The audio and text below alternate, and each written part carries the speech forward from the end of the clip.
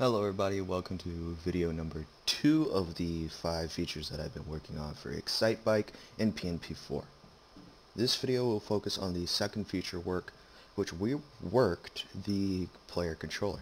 Try to say that 5 times fast. This feature was added fairly later and was approved by the Scrum Masters after looking it over.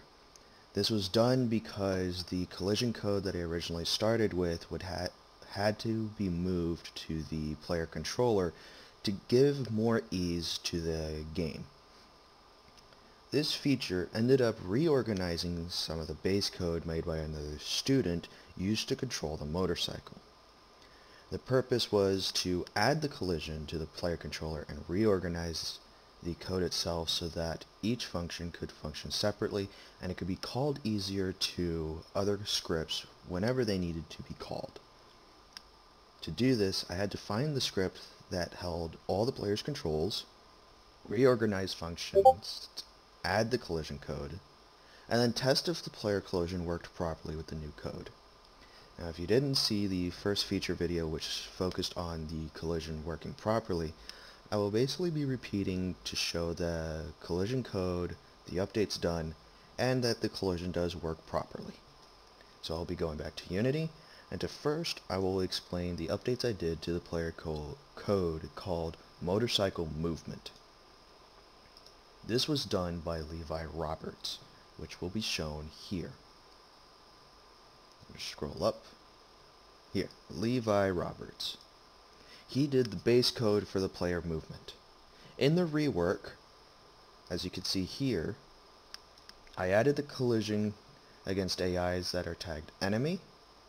I moved the movement logic to a player movement function, and then I added other reference. Here it says. To show what I did, I added the private float time elapsed,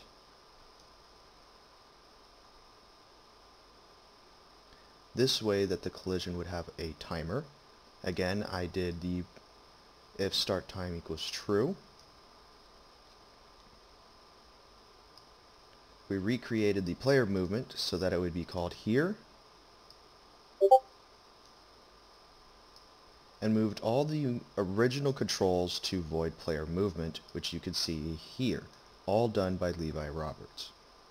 Underneath all this is the collision for the player against AI, collision to game object tag equals enemy, and to show that it works properly, I will again play the game scene, show the player moves up and down, run him into an AI model, he won't move for a set amount of time, and then crash him into another one to show that he can't move for a set amount of time, and then he can keep going and play the game properly.